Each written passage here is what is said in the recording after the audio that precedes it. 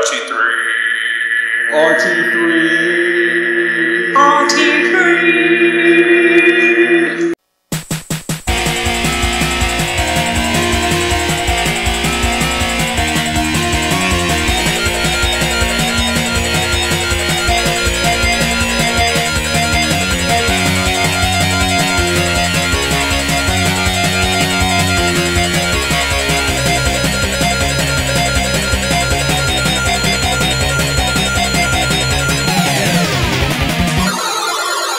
Hello everybody, it is me,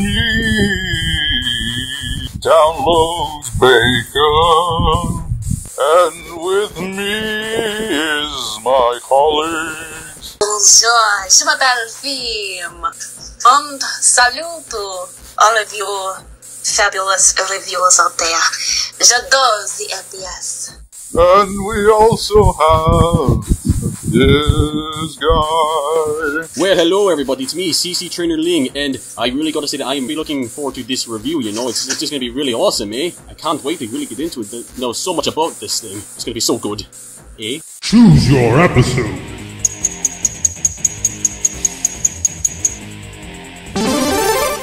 LPS, the Moosical. So now that we know what episode it is time for us to check it out. Check it out! Today's episode is LPS, the Moosical. The plot here is while Blythe counts the shop's inventory for her boss, Mrs. Twombly practices for an upcoming internet reunion with her old college singing quartet, the Four Songbirds. But she has difficulty getting in tune because of a nervous moose named Fleur la Moose performing some singing of her own in the day camp, though everyone else minus Blythe only hears loud moose noises. So Blythe has to find a way to calm this moose down before Mrs. Twombly's reunion. Our first positive is Mrs. Twombly. As Mrs. Twombly, finally we get another episode with our favorite shop owner, and she's got a singing group, huh? We learn more about Twombly. Like Zoe said, she's full of surprises. I love them surprises because our darling Twombly has more talents. As can I just say, she was adorable in this one. Like, with the little earmuffs, cute.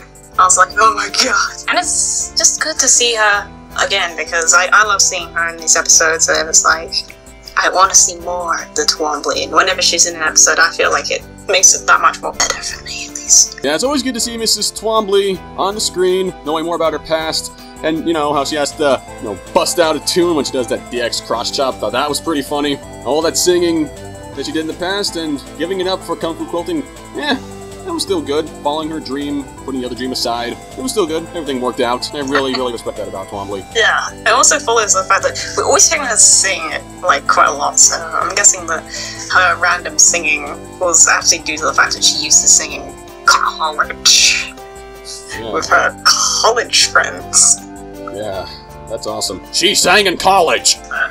She sang with the Songbirds. So, I'm wondering if Tess heard her sing with the Songbirds. No. Then it'd be the Five Songbirds. Should be the Five Songbirds. Well, it could still be the Songbirds, like... Oh wait, was it called the Four Songbirds? Or Yeah. it was just called the Songbirds? The Four Songbirds yeah, it was the Four Songbirds in reference to the Four Seasons. Well, why didn't they just call it, like, if Tess was in there, they could have called it, like, the Four Songbirds and Tess. Tess and the Songbirds. Tess and the Songbirds. Now we're gonna record that album, and it's gonna be great. I'm thinking that we can have one of our songs is gonna be like 14 minutes, you know, and we'll call it that. What is that song called? Abbey Road Melody. That's the one from the Beatles that's like really, really long. Yeah, but like, so we know that she sings, that's good. But we didn't, I love this, but this has been brought into it because, well, like I said, I love hearing more about what Twombly does, or what she did before she was a shop owner, and it's great. It was quite hyped up for not much in the end, really, in my opinion. Like, we didn't really get much payoff for all the hyping and all of her sort of practicing, and we only really got a few lines of a song. We didn't really get a full song, which is kind of really disappointing to me. Oh, we just got them going, Songbird, Songbird, Songbird. Here's a male that makes... I mean, that was nice and all, but it would have been nice to hear Twombly sing, sing a full song, since she's not had a solo song yet, or a song really like a proper song, so to me, missed opportunity, but what are you gonna do?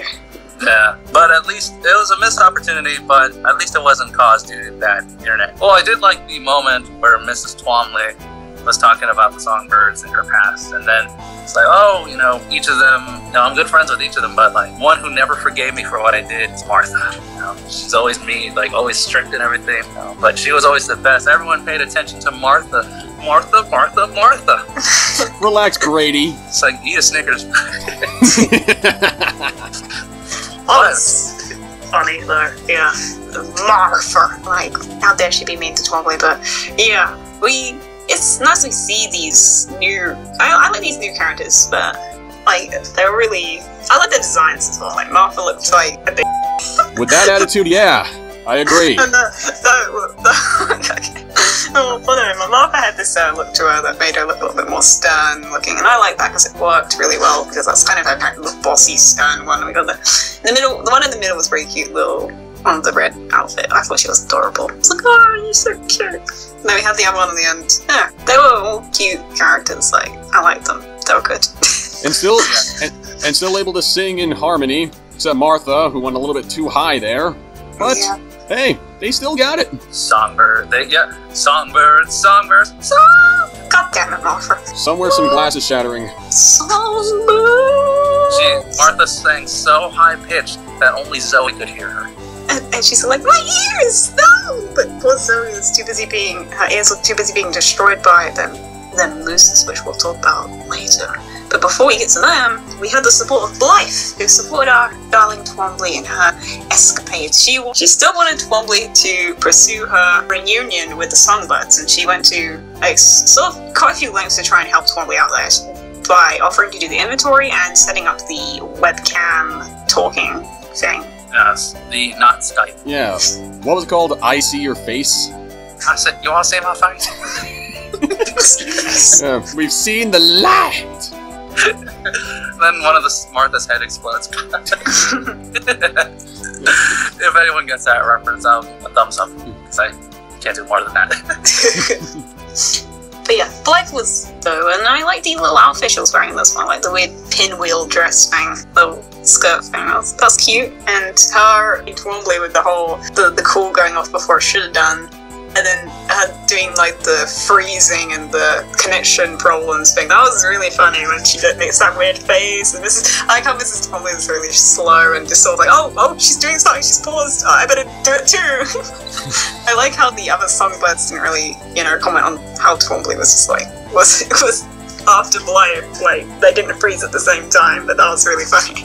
Well, I think it's the lag, Yeah, the lag was good, and I'll say it right now. Ashley Ball doing that glitching, talking thing, that was really good. I liked it. That is amazing. Yeah, that's, from what I've learned, that is actually kind of difficult to do. It's a thing you gotta practice a little bit, because that's something that actors can do, but it takes a little bit of practice to get the hang of it, though. Oh, yeah. To be talking, but then, to have certain words just cut out while you're just, it's impressive. She did a pretty good job with that, though. Like you say, it's like she sounded really realistic, because it sounded exactly like how it cuts off on a Skype call or something. It's like hearing Blythe doing that, it sounded like that. It sounded really realistic and pretty believable, and it makes you question: does Blythe do this often? Does she pretend to cut out? Oh, Jasper's coming on the phone. Don't want to talk to him. Hi, Jasper. Just you. Cut it out. Yep. Curse those dominant Canadian genes. Yes. Yeah. She's Canadian. 1/4 Canadian. So by that logic, that means that she drinks maple syrup directly from the bottle. Well, yeah, I mean, who doesn't? And she is part bear. So. She's part bear. Yes, all Canadians are part bear. Oh, that's right. She's a bear. She's part bear. I knew it. The conspiracy theory is real. And now Blythe loves hockey, and time for a game of disappearing Blythes.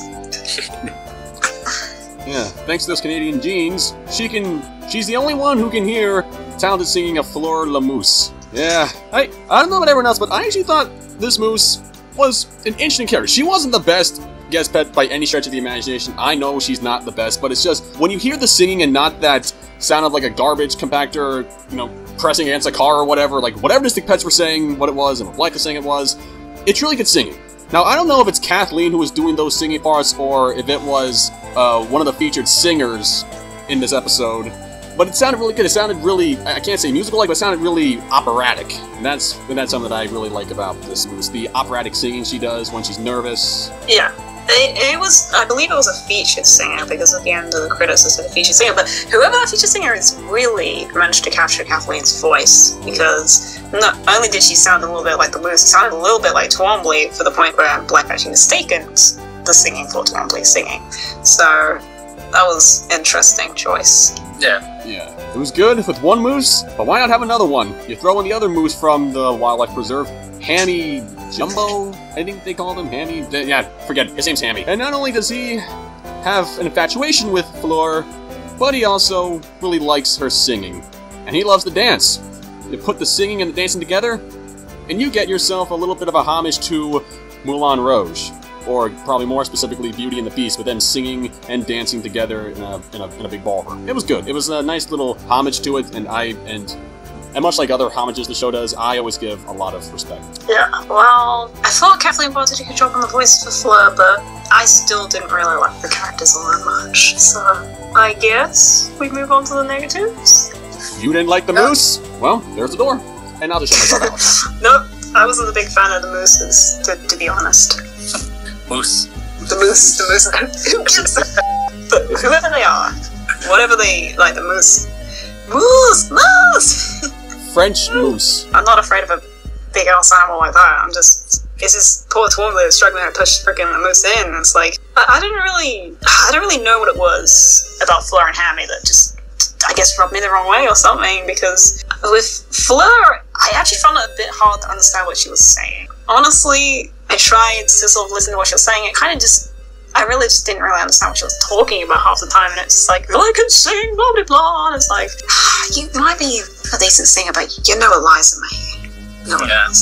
Lois is the one that sings whenever. It's like, she claims that she was singing because she was nervous, though it kind of draws attention to herself more by singing, but I guess whatever people do when they're nervous, I guess certain people have certain things they do, that's her thing. Yeah. But it's still, she sort of seemed like she didn't really notice how the pets were feeling about it, really. She didn't really say, oh no, I'm so sorry, pets. I didn't know you didn't like my singing. I'm so sorry. In fairness, Penny did say that Fleur should do whatever it is she needs to make herself feel more comfortable, and just her singing or her humming is what makes her feel comfortable. So, let me get this straight. It's like, do whatever. Well, she started kicking the other pets. I'm just saying that hypothetically. She started kicking the other pets. Then it's like, well, she's just doing what makes her comfortable. I mean, it hurts us, but for her, it's fine. Oh, no. Yeah. Like, the point is that the singing that she was doing was, you know, like, it was really loud. Everyone didn't like it. And even with Blythe saying, hey, you should try, you know, singing a little softly or a little quieter, you know, like, you know, dial it back a few knots, you know? And then she sings even louder. And I was like, okay, that's something. That was really kind of annoying to me as well, because it's like, dude, she told you to sing quiet and you sing louder. It's like, come on. It's like, and is she really that nervous? Seriously? I mean, like, it's just a little day camp. I mean, there's not too much to be nervous about there, to be honest. I mean, I don't really know, I guess, because I'm not a moose and I'm not in a day camp. It's like, because that'd be weird. Well, I mean, she has spent her time in a reserve for how long, and she's probably never been out of that reserve, so it's perfectly understandable as to why she'd feel really uncomfortable being in a setting that she's not used to. Yeah. Especially without her favorite little stick. Still doesn't justify it. Really doesn't. I thought she said steak. Steak. I'm serious. Like, when I heard it's like, my favorite steak. Steak. Steak? Steak, medium rare, steak? you know. It's your favorite steak. I was like, oh, okay, so this moose likes steaks, and then it was steak. I was like, oh, okay. Oh, okay. Yes. Oh, okay, like preparing, you know, a steak with onions and some good stuff on there. A1 sauce, you know, give it to the moose, and she's like, what? It's like, you wanted your steak, right? My steak, Blythe? Because she must have annoyed a lot of people, because, like, all those people that phoned in, because they must have been really loud, because, like, all those people in the alleyway, like, phoned in, and it was, like, everyone practically on the block phoned in, and she was really destructive with her singing. Only Blythe for Canadians can, I guess, understand her singing, and it's just, I don't think it was very considerate of others, really, in all honesty. I mean, I know she was nervous, but it's just, just didn't really rub me the right way, really. She could have at least tried to mask herself, like, from singing. Like, she's singing, but she's like, she didn't even try to go, oops, I'm sorry, I gotta stop singing. But, like, she didn't even try to cover her sound up or anything. It was the other pet's life that did that. She didn't attempt to make herself more quiet or go somewhere where it wouldn't be as heard by anyone. She could have tried some stuff, but she didn't. Instead, she just stood there regularly and just let life kind of sort her out and think. And she's like, no, I just let life deal with me. I'm gonna keep singing. Blah, blah, blah, blah, blah, blah. So, yeah. Then we had our other moose. Yeah. Hammy. And Hammy. Alright, he's like, what's it called? I came to see the girl singing, and I just see you guys here, even though I thought this place was supposed to be getting clean, but I guess everyone's on break, because it still looks dirty to me. Just saying. That's why the other moose, Flora, or whatever, Flora is there, renovating and stuff, so I haven't done anything yet. But Hammy is there, and he dances. Same moose, but that's fine. Whatever, it's cool. And he kind of, I don't know, I just kind of came off sometimes selfish, especially at that scene at the end, where he really wants her to sing. It's like, why is she not singing? And Vinny tells him, oh, well, she's got her steak and her stick. So she's full and she has her stick. So, she doesn't really, she's not going to sing now. And Hammy just takes it away. He's like, no, I need her to sing now. Yeah. That was just like I don't know, is that what he does? Like, this is the apparently moose that he really loves, but he would rather have her sing when she's nervous or whatever. And then just, oh no, she's calm now. Okay, maybe I should just let her be calm here then. That makes her probably make her feel better with her stick. No, I don't give two craps about that, honey. I'm gonna take that stick away. She's gonna sing for me, alright? Don't care who it inconveniences, she's singing for me right now. Yeah, it's just like, this is the moose, and like, he practically just forced Vinny and Snail to take him, pretty much. I mean, I know he didn't like push them or anything, but he got the stick, and he basically wouldn't let them have it unless he went with them. And another question I have here is, don't know if I'm remembering the episode wrong, but how did he know where LPS was? I'm guessing Sunil and Vinny probably gave him the directions. I mean, like, Vinny and Sunil have been around downtown city, and they usually find their way back to the pet shop. Well, Vinny found his way back once, but they had that rat follow. Yeah. We don't know how far, I guess the thing here is we don't know how far the enclosure is from the shop. I'm guessing it might not be that far, but also they got there through the hamster tubes before, so how would they, I guess, remember the way back the other way if they didn't go through the town, the city instead? So then, I have no idea. It's like they maybe have been there before, maybe, I guess they like mooses or something. They've all been around downtown city.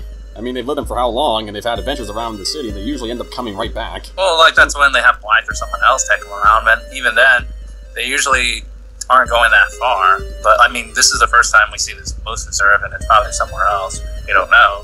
Because then again, if it's for the moose, it has to be somewhere where there's a lot of, like, trees and stuff. So, maybe it's near the zoo-ish area. I have no idea. Maybe it's in the park, we don't know, but it's...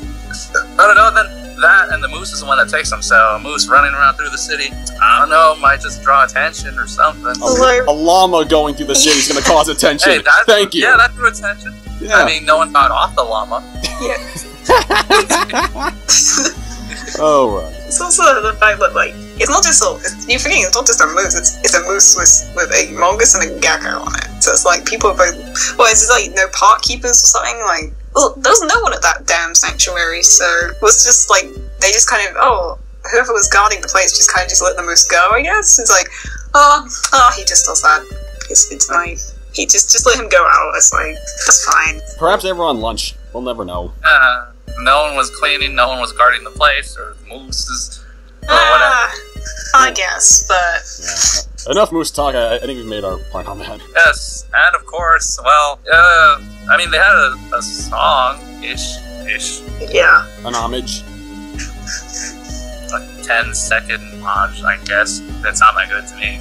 So, I guess that's it.